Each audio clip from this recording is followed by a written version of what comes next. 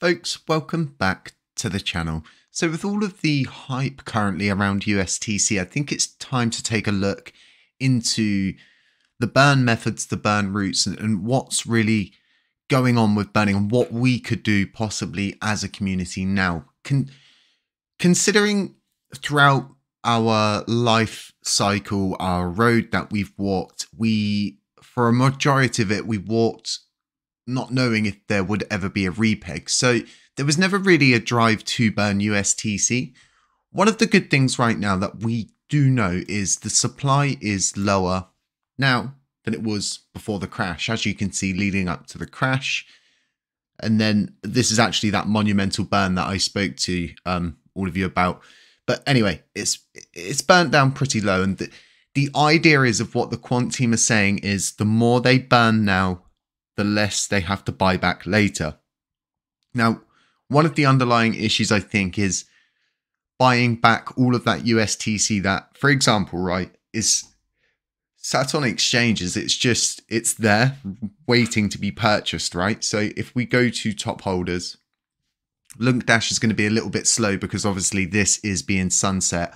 I'm going to be giving you an alternative system in an upcoming video, probably later today, so keep an eye out. As you can see in the hot wallet, there's a decent amount of USTC across board.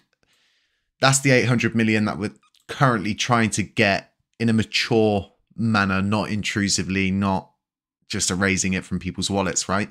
We've got to buy all of this back. So a lot of people are saying at the moment, with all of the hype around everything, why doesn't Binance start burning USTC instead of LUNC? And I think a lot of people have missed my video recently, or maybe you didn't catch it, but that was supposedly the last burn.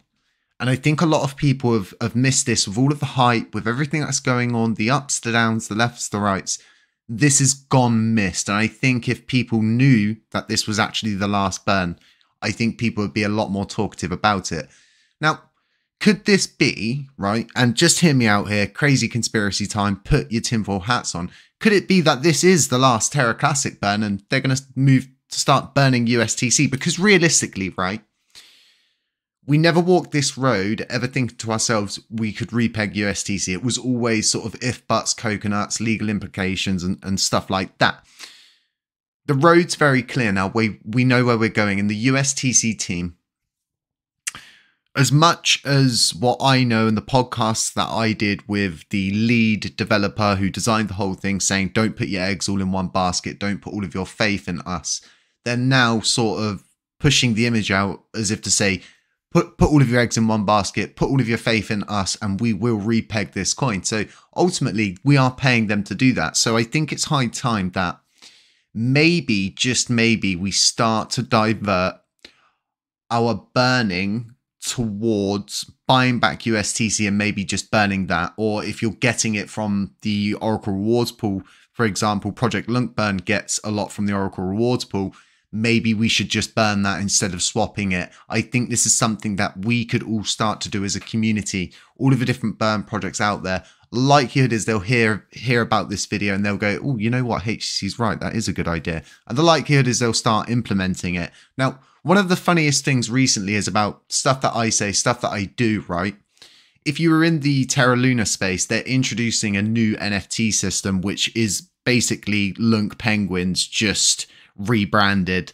The whole system, the way it works, everything. It's very funny to see that. It's just got a bit of a twist to it. But, you know, I think, what do people say? When someone copies you, it's the best kind of flattery. When someone takes your idea and you know, utilizes it, it's very flattering for me, because it's nice to see that I'm inspiring people to actually do something different with the NFT sector. And that's what it's all about. But like I was saying, ProjectLUNCBurn is growing, and it's growing at a nice steady rate. I myself keep buying those NFTs out of any spare LUNC that I get. It's where a lot of my stuff goes. Instead of just putting it into NFTs like I used to, I simply put it towards that project. But part of ProjectLUNCBurn is to introduce PLB token. Now, PLB token will only be introduced once the actual NFTs are sold out. that will only be purchasable with Atom, right? So if you wanted to get involved in that, you would definitely need to go buy some Atom and then buy some PLB tokens with that. Your PLB tokens would then generate a burn yield, okay, in USTC, because the module itself, I've designed it so it performs USTC buybacks and simply burns them once a month. All automated, self-serving, and I didn't really want to get to this point of saying to people, you know, there are lots of different things in what I call the blue book. Now, my blue book is where all of my projects come from. I've spent lots of time sitting, you know, when I'm not doing stuff at my main job and I've got a little bit of time to myself, I normally get that out and I normally cultivate my ideas, my projects, and what I've got planned for the future. But I think with all of the hype around USTC and the quant team simply saying to everyone, burn it and burn all of it, I think if we show them as a community, look, we'll do this and we'll do this maturely to help you out, maybe it will reduce the sort of weight on their shoulders where proposals are getting put forward, which are a little bit quick to the gun. And it's sort of like, we haven't even got to that nuclear point yet where they've 100% said they're not going to give them back. Even if they did say that, I still 100% believe we should never, ever, ever allow anybody to access even one wallet on this blockchain, right? Because we denied Terraport the right to do that. And if you want a good historical example, I'm like an elephant. I don't forget anything, right? Rabbi and Bilbo and co went absolutely mental that the L1 team had helped Terraport get together a proposal to be proposed to governance, to be run through governance. Oh, it was, you know, oh my God, you know, this is like the worst thing ever. And it was the worst thing ever. Of course it was going to get voted down. How could we even allow someone to access any wallets? This is not what DeFi is about. And that's why it got shot down so strongly. And we can't rush into these things. Even if, you know, we want to burn, of course we want to burn, but we've got to do these things right. But like I was saying, looking into the USTC situation, right? The goal's way more obtainable for us as a community, right? To start chewing through the USTC supply. And you're going to say to me, well, why, Jay? Well, because if they are so adamant that burning is going to get the job done, it's going to get it done quicker, it's going to get USTC repegged quicker, right? Let's say in the best case example, USTC finds its peg at 10 cents. You know, that's a lot of money right now. That's like a 10x instantly, okay? Let's say then it moves all the way up to $1, it pegs. And we're there, we're maintaining the peg. That's it. The world is our oyster at that point, or so to speak, the cosmos is our oyster. And there's so much we can do. Burning through the LUNC supply in the same manner that they did it before, I mean, it would go so quick, it would be insane. I think somebody did the maths and it would take 36 years at the current rate that we're burning LUNC to get down to a decent amount. The biggest difference is with when you activate the market module to reintroduce the arbitrage burning module is, I'm going to simplify this as best as I can, you will be attracting people to the system. So you won't need to do buybacks because people will be putting that USTC that they've got on exchanges or exchanges themselves, right? Utilize compounding on our blockchain. So why would they not utilize their USTC that they've got sat there to earn a couple cents on each trade that they do to maintain the peg or reduce the peg, so to speak, you know, bring it up or bring it back down. I'm going to do a video going through the market module, but you know, I've been thinking a lot and I've been doing a lot of deep diving into, you know, what could happen. And ultimately what the quant team want to do is reduce the supply so much that they will be able to mint a lot more in the future. And this means that, for example, they could produce liquidity when we're like at $1 and they could bring the peg down to like, I don't know, 99 cents. And then allow everybody to arbitrage to bring it back up, and they could keep repeating and rinsing that process. And I think that's kind of the core concept behind it all. So I think some people would think, oh, minting, this is really bad. But no, ultimately, this is the goal behind it all. As much as I didn't agree with the team, so to speak, right, at the end of the day, it's all gone through governance. And I think everybody here knows that I will always respect governance. It'll always be something that if we can't respect governance, right? We're no good. You're only as good as your word in crypto, and that's realistically all we've got in DeFi. No one has to dox to be a validator, and you don't have to go through no crazy lengths to do stuff. But anyway, USTC burning, definitely a thumbs up.